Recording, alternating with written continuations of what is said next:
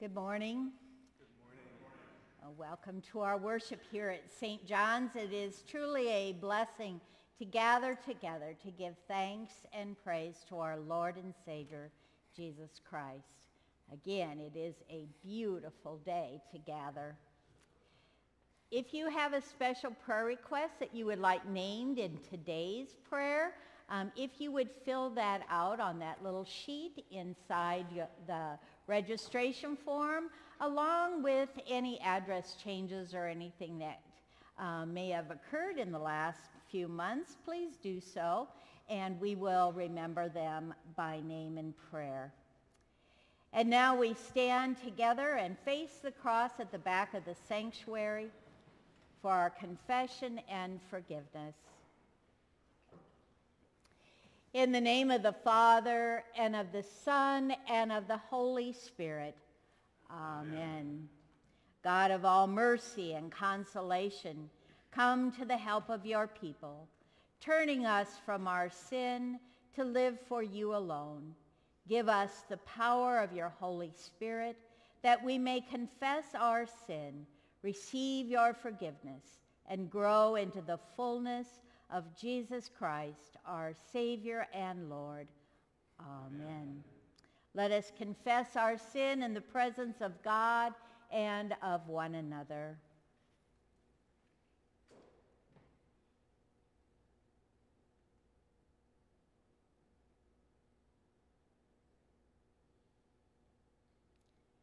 Most merciful God, we confess that we are captive to sin and cannot free ourselves.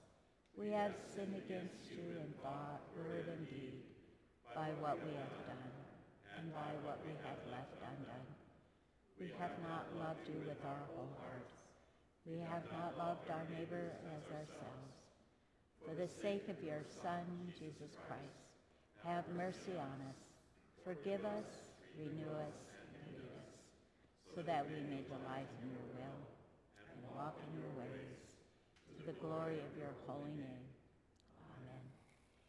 In the mercy of Almighty God, Jesus Christ was given to die for us.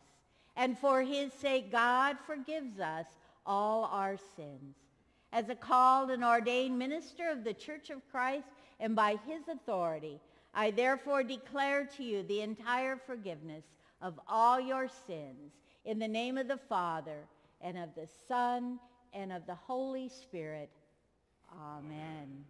Let us join together in our gathering hymn, 669, Rise Up, O Saints of God.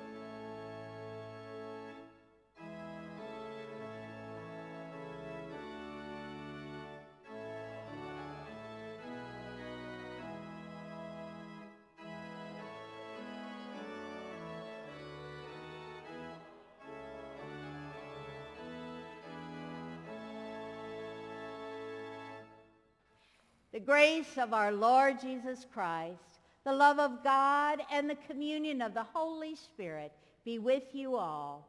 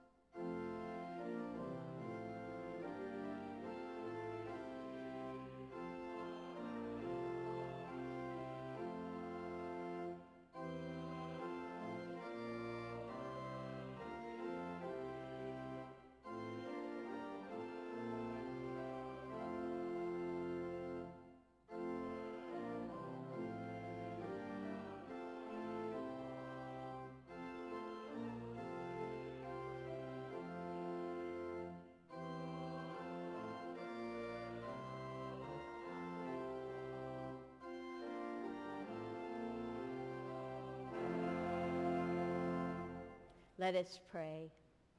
God of compassion, you have opened the way for us and brought us to yourself. Pour your love into our hearts that overflowing with joy, we may freely share the blessings of your realm and faithfully proclaim the good news of your Son, Jesus Christ, our Savior and Lord. Amen. You may be seated as we prepare to hear the word.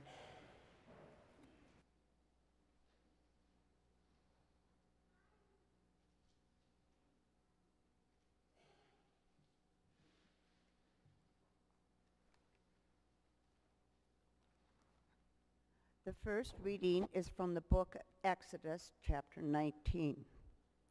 At Sinai, God assured Israel, "You shall be my treasured possession," and commissioned them to serve as mediating priests for the nations. The people committed themselves completely to God's will. Exodus 19, beginning with verse 2 through verse 8a. The Israelites had journeyed from Rephidim, entered the wilderness of Sinai, and camped in the wilderness. Israel camped there in front of the mountain. Then Moses went up to God. The Lord called to him from the mountain, saying, "Thus you shall say to the house of Jacob and tell the Israelites, you have seen what I did to the Egyptians, and how I bore you on eagle's wings, and brought you to myself. Now, therefore, if you obey my voice and keep my covenant, you shall be my treasured possession out of all the peoples. Indeed, the whole earth is mine, but you shall be before me a priestly kingdom and a holy nation. These are the words that you shall speak to the Israelites. So Moses came, summoned the elders of the people, and set before them all these words that the Lord had commanded him. The people all answered as one, "Everything that the Lord has spoken, we will do." The word of the Lord. A reading from Psalm 100. Please read with me responsively. Make a joyful noise to the Lord, all the earth. Worship the Lord with gladness. Come into his presence with singing. Know that the Lord is God. It is he that made us, and we are his. We are his people and the sheep of his pasture. And his courts with praise. Give thanks to him. For the Lord is good. His steadfast love endures forever, and his faithfulness to all generations. The second reading is from the book of Romans, chapter 5. Because Jesus' sacrifice brought us into right relationship with God, we are no longer enemies of God, but have peace with him. A person in relationship with Jesus is strengthened to endure suffering and has a sure hope of salvation. Romans 5, 1 through 8. Since we are justified by faith, we have peace with God through our Lord Jesus Christ, through whom we have obtained access to his grace in which we stand, and we boast in our hope of sharing the glory of God. And not only that, but we also boast in our sufferings, knowing that suffering produces endurance, and endurance produces character, and character produces hope. And hope does not disappoint us, because God's love has been poured into our hearts through the Holy Spirit that has been given to us. For while we were still weak, at the right time Christ died for the ungodly. Indeed, rarely will anyone die for a righteous person, though perhaps a good person, someone might actually dare to die. But God proves his love for us in that while we still were sinners, Christ died for us. The word of the Lord.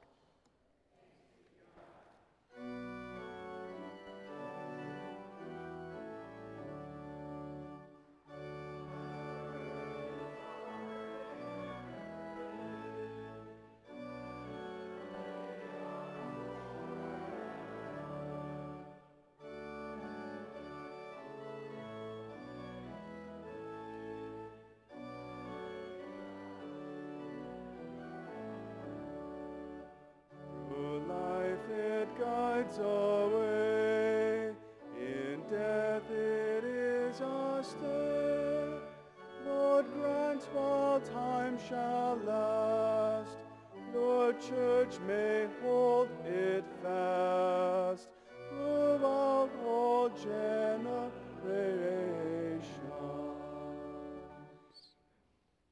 The Holy Gospel according to St. Matthew, the 9th chapter. Glory to you, O Lord. The mission of Jesus' followers is to continue the mission of Jesus himself. Here, he instructs his first disciples how they might proclaim the gospel through their words and deeds. As the gospel is extended this morning, please be seated at this time.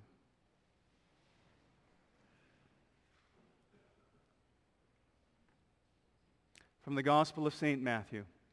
Jesus went about all the cities and villages, teaching in their synagogues and proclaiming the good news of the kingdom and curing every disease and every sickness. When he saw the crowds, he had compassion for them because they were harassed and helpless like sheep without a shepherd. So Jesus said to his disciples, "The harvest is plentiful, but the laborers are few. Therefore ask the Lord of the harvest to send out laborers into his harvest." Then Jesus summoned his 12 disciples and gave them authority over unclean spirits to cast them out and to cure every disease and every sickness. These are the names of the 12 apostles. First, Simon, also known as Peter, and his brother Andrew. James, son of Zebedee, and his brother John. Philip and Bartholomew. Thomas and Matthew the tax collector. James, son of Alphaeus, and Thaddeus.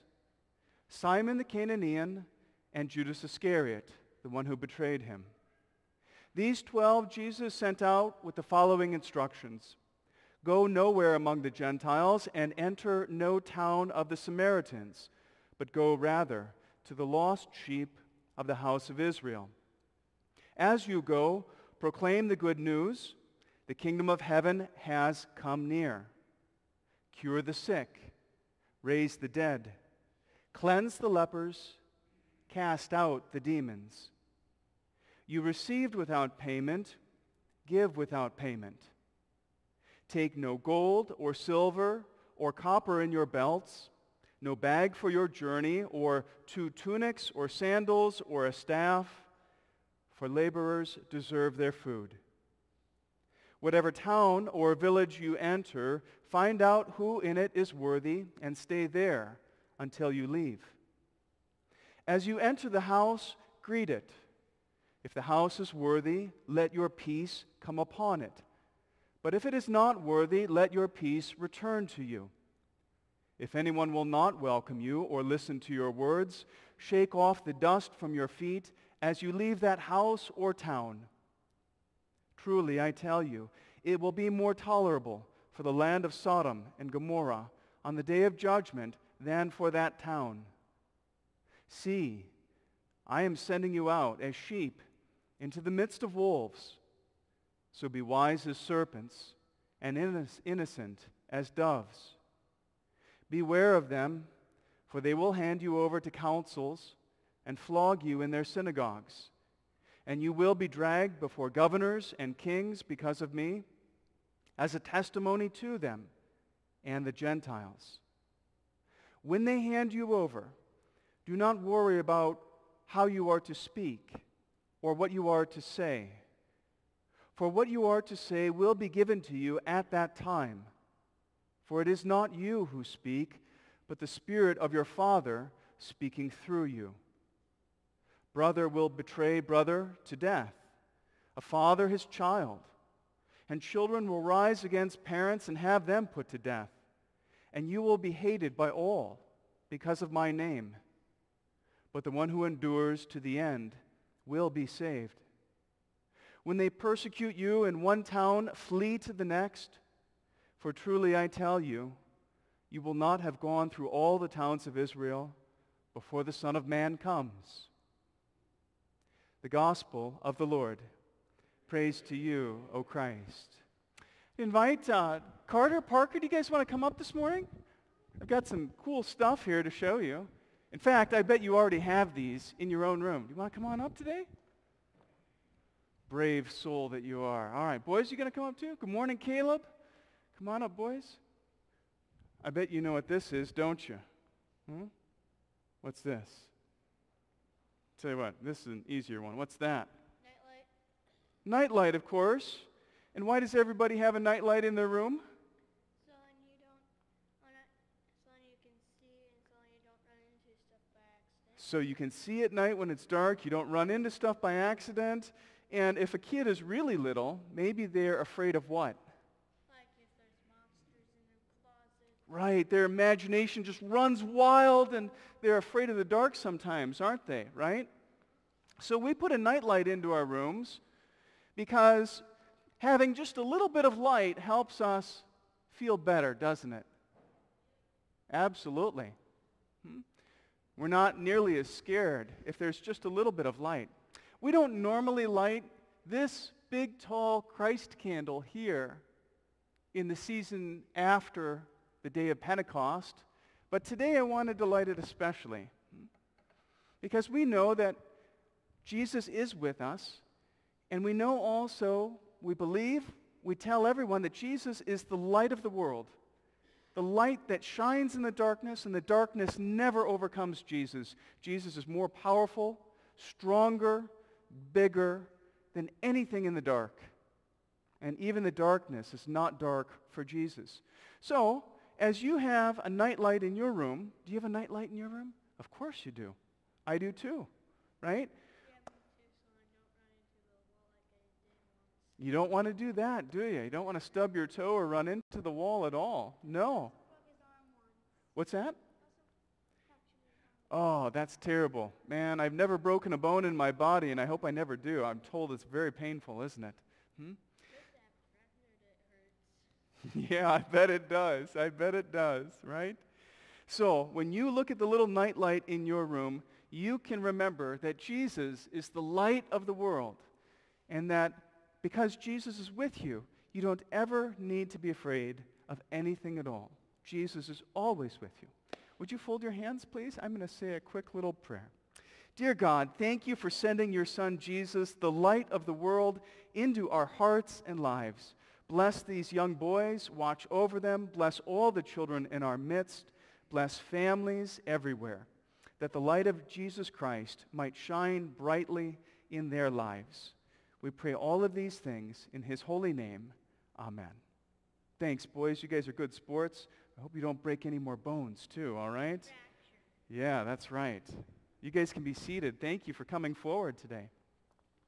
Well, dear friends in Christ, grace to you and peace from the one who is the light of the world, the one in whom there is no darkness. Amen. We're coming up on the first day of summer, 21st of June, aren't we? The day when you have the longest period of daylight in all the year. Isn't it something? I've always thought that maybe we should celebrate the light of Christ when there is the most light in the northern hemisphere. That's a little aside. I don't want to take any time for that, but I did want to mention it. So when you think of June 21st, you'll think of Jesus Christ as the light of the world. Well, dear sisters and brothers, we know that sometimes the world is challenging and darker than we might prefer, certainly more troubling than God would ever have or wish. So it is that he sends the light of the world into our lives so that we can, in our struggles, be sustained. In our weariness, we might be strengthened. Amidst our difficulties and challenges, we might have hope and encouragement. The second lesson today talks about all of those things in a nutshell. Paul, who is always very concise with his language, brief with his words, and gets right to the heart of the matter, says, there will be times when you will boast in the glory of God. Times like weddings and baptisms and new babies being born and anniversaries. Times when your heart overflows with joy. You will boast in the glory of God. But if Jesus Christ is with us, and he is, then Paul says also this: you may boast even in your sufferings. You may boast even in your sufferings. That would not seem like an encouraging word all by itself, alone. But as Jesus is the one who suffered on the cross and triumphed then over death, was raised again to new life, so we have a little glimpse, a picture in advance, a little foretaste of the feast to come as we sing in the liturgy, of why it is that we too may boast in our sufferings. Because looking back, we know, we trust, we confess, we believe that our sufferings will give way to blessing and life when we enter the kingdom of God and when we come into the fullness of that kingdom, the kingdom of heaven. Until that time, we have also this encouragement that we are not orphaned, that Jesus does not leave us alone, that he in fact is with us, Emmanuel, Christ with us, every step of the way, every day of our lives. Because the suffering that St. Paul talks about here, that produces endurance, and then character, and then hope, which reminds us that God's love has been given and will be fulfilled to us, this kind of suffering, through which, with agony and groaning, pain and suffering, we sometimes encounter in this life. And this is not the ordinary sort of suffering, like having a bad week at work or children that frustrate you, right? At home or at school. This isn't the sort of everyday, commonplace annoyances. That's not what Paul is writing about. Paul is writing about the type of suffering. How is it that it glorifies God? Paul is writing about the type of suffering that we can barely endure. That by ourselves we would not be able to stand. That left alone to our own devices we would be crushed. But because God's Holy Spirit is with us, we may be perplexed, but we are not driven to despair. We may be broken, but we are not shattered. We may find it difficult to go one more step ahead. But in the love of God, with Christ Jesus, there is a brother or sister in Christ who is there to take us by the hand and hold us by the arm and go with us that next step. And I think this is the testimony and the glory of God that Paul writes about in such suffering, because when the time of suffering has passed, and when the hurt and pain has been alleviated, then how often do we not find, dear friends, that such a person is yet stronger in their faith? How is that possible?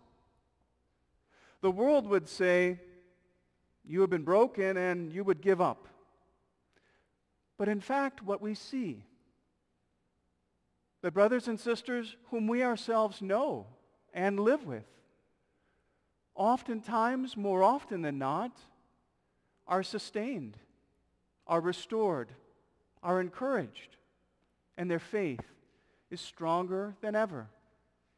I think their renewed faith and strength is what Paul must be writing about when he says that we boast even in our sufferings, and that even our sufferings might glorify God,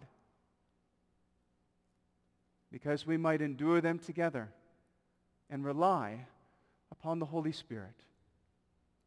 St. Paul writes towards the end of Romans, perhaps after his own time of suffering is lessened, St. Paul writes, I do not consider the present sufferings of this present life worth comparing to the glory that is about to be revealed to us.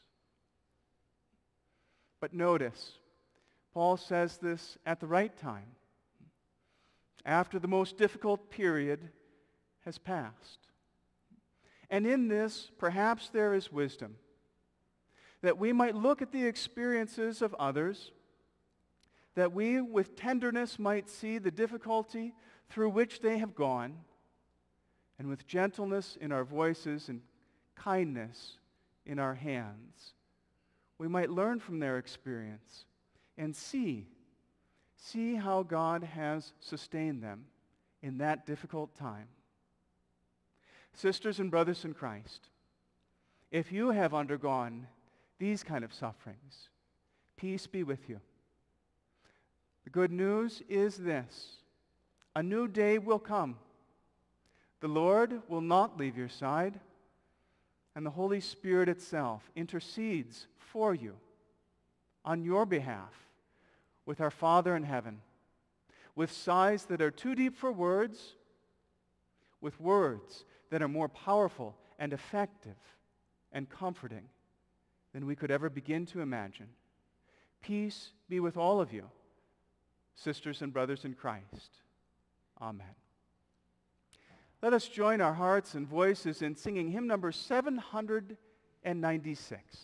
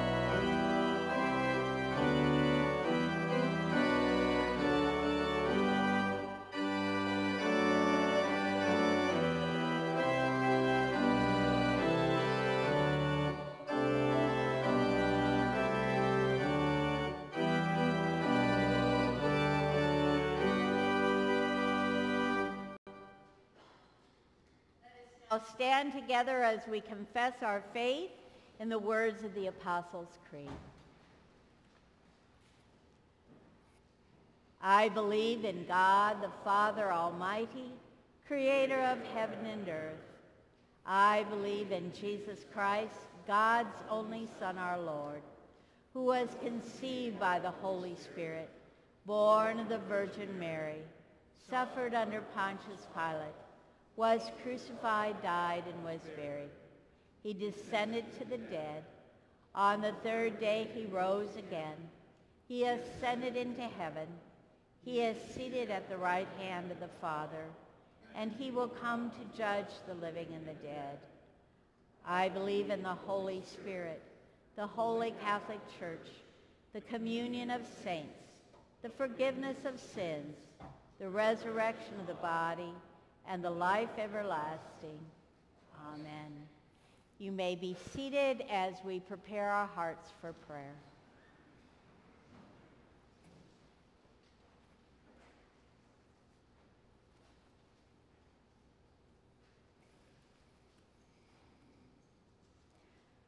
Called together in the Spirit's embrace, let us pray for the mending of God's world.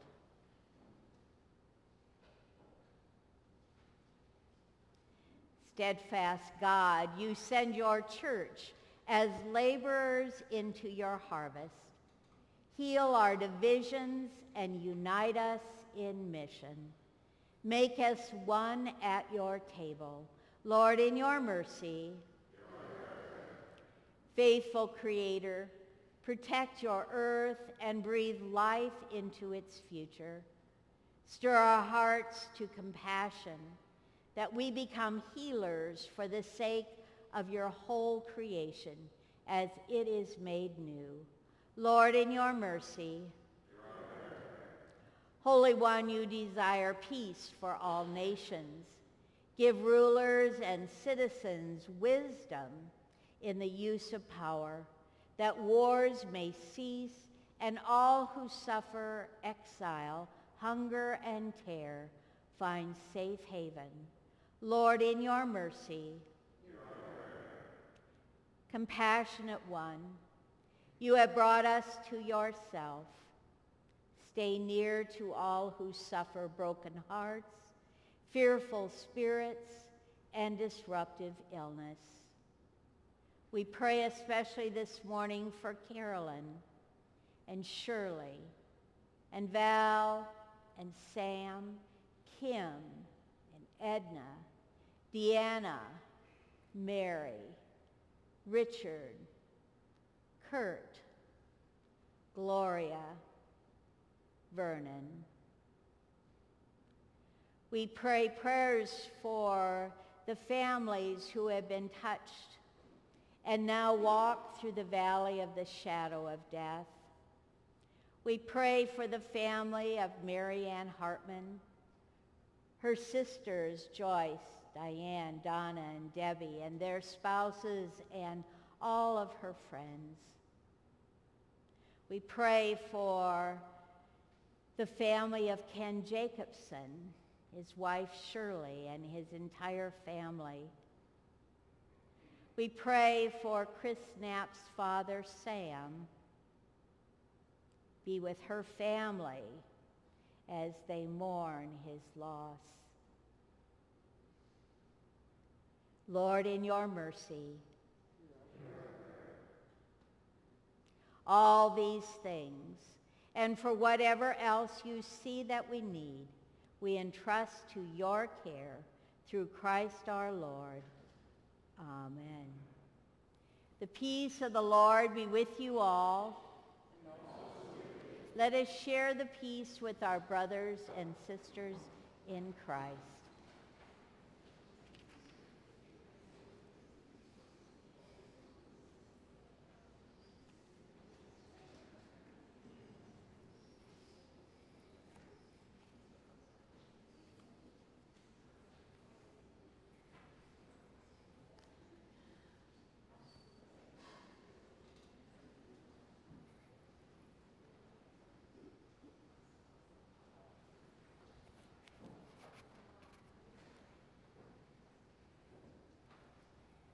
And now we continue our worship with our offering as we give of ourselves, our time, our talents, and our treasures.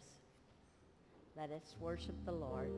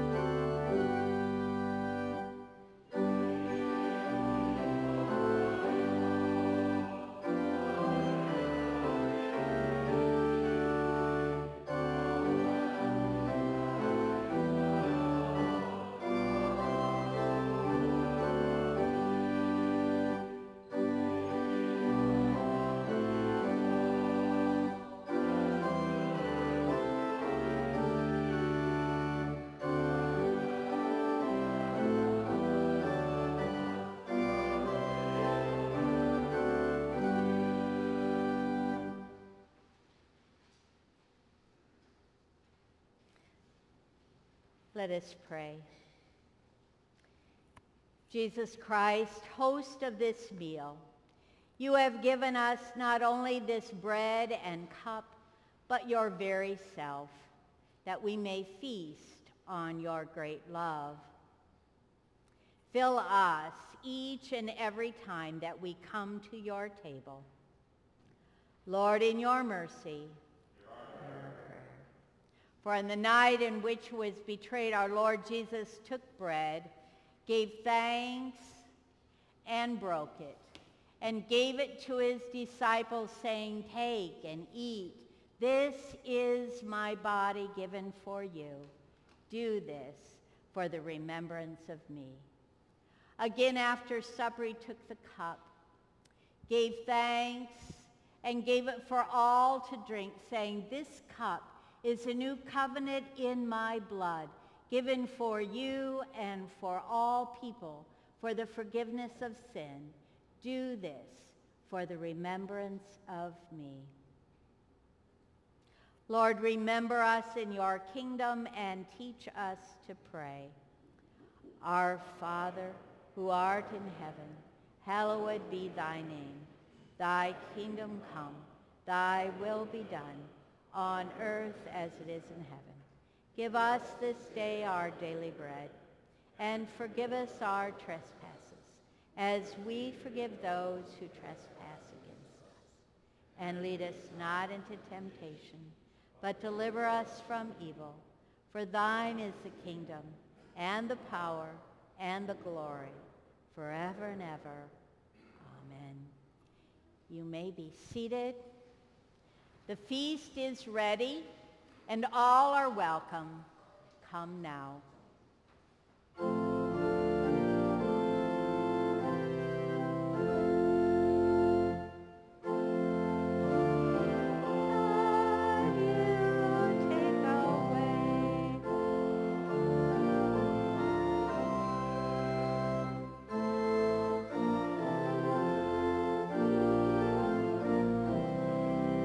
Body of Christ given for you. Body of Christ given for you. Body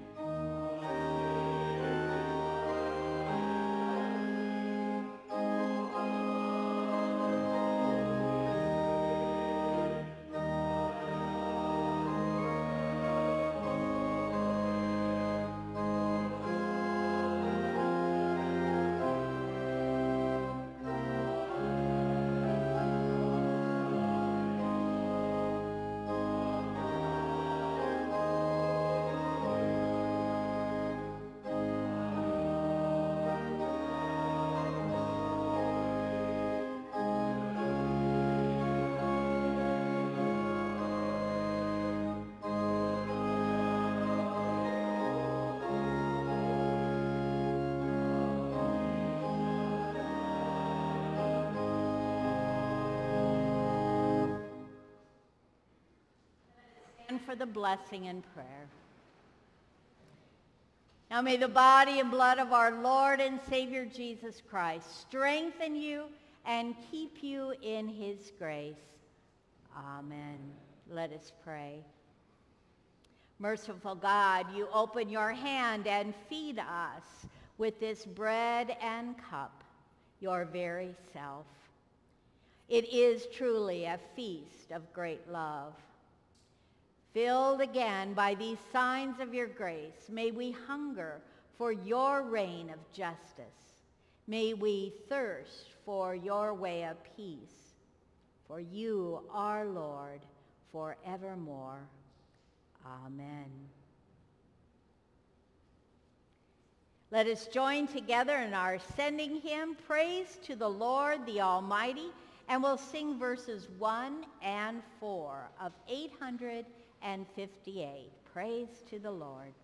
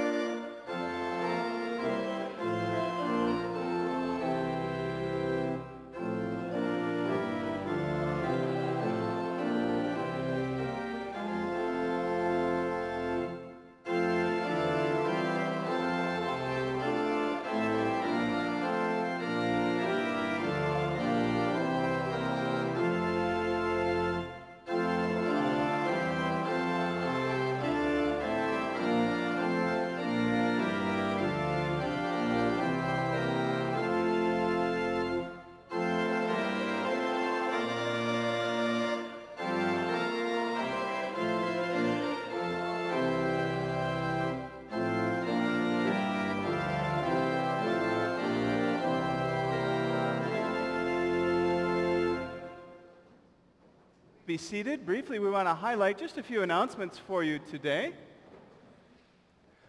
You'll find the people in your bulletin on page 8 who are in our prayers this week. We please invite you to take your bulletin home with you. And our Reformation video this morning.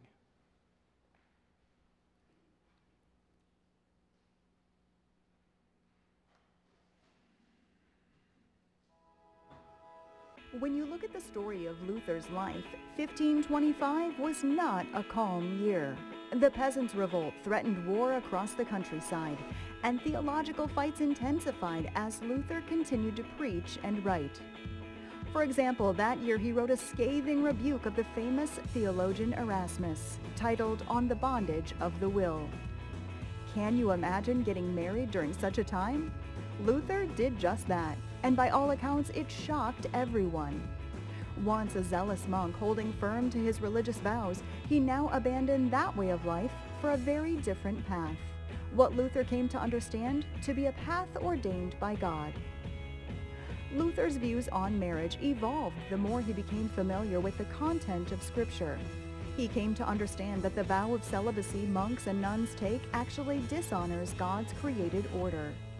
The vows reflect a basic misunderstanding of what it means to be spiritual and how it is God shows favor to his people. How so? Luther understood that marriage and its intended purpose of having children honors God's created order. God's favor is found in the command he gave to Adam and Eve to be fruitful and multiply. And so the marriage of a man and a woman to establish a family is a vocation God gives us so we can participate in his creative work in the world. Luther recognized that Scripture time and again speaks of the gift of children given to a mother and father as being evidence of God's bountiful blessing, both physical and spiritual. While Luther understood marriage as a holy estate, he was realistic about what it meant for the man and the woman. Inevitably, hardships and conflicts arise as part of being a spouse and parent. By recognizing that God ordains these vocations, you can be strengthened in these times, fending off the devil's attempts to undermine the holy estate of Christian marriage. All of this was said and done so you can remember.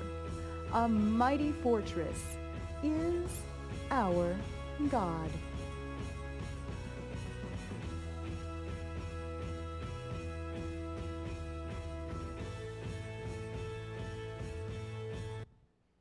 All right, if you're visiting today, welcome. Please pick up a gift bag on your way out of church. We have a few slides I'd like to show you today from the flag-raising ceremony of Tucker Heron's Eagle Scout project. It was a great time during Vacation Bible School. We had 86 kids in attendance for VBS. There you can see Mayor Kirchhoff and the Wasmer Post, 241 American Legion, and then off to the left, Tucker Heron and the Scouts of Troop 188. We've got some other pictures to show you. There's Tucker giving his address. He did a marvelous job, spoke very eloquently. Here's the flag raising itself, pretty neat. This is a good friend of the congregation, Staff Sergeant Eric Armstrong of the 185th RTI, and again, our beautiful new flag and flagpole. So thanks to Tucker Heron for the good work that he did on that project. It's been a real blessing. To tell you about another blessing, we'd like to invite Kay Michelson and Mark Stelzer forward to share with you some exciting news.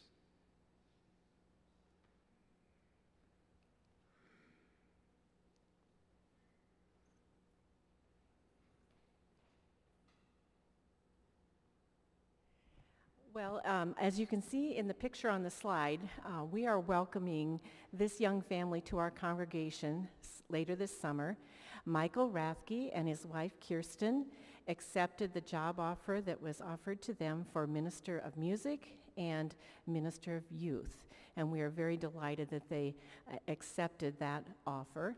I would ask that you continue to keep this young family in your prayers as they relocate from their home in Rapid City to Lamar's this summer, and also to keep all of us in prayer too as we help assimilate them into our congregation and into the positions that we hired them to do.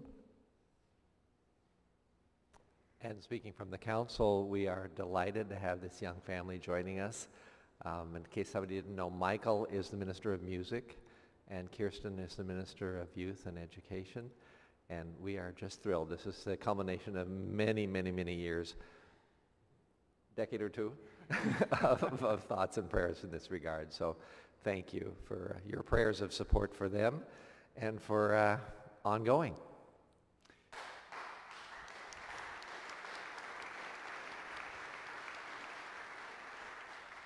If Kirsten's face looks familiar, that's because her father is the band instructor at the high school, and her mother is an English teacher at the high school. Her maiden name is Orland. So welcome to Michael and Kirsten and their 3 boys.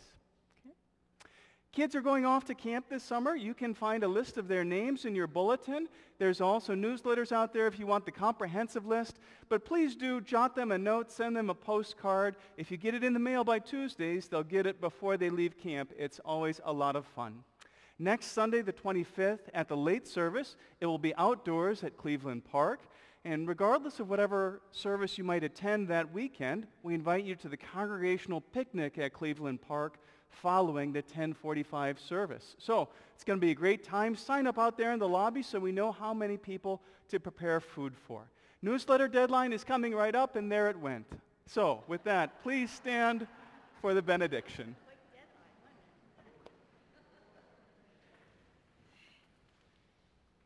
And now may the Lord bless you and keep you. May the Lord's face shine upon you and be gracious unto you. May the Lord look upon you with favor and give you peace. In the name of the Father, and of the Son, and of the Holy Spirit. Amen. Amen. Go in peace and serve the Lord.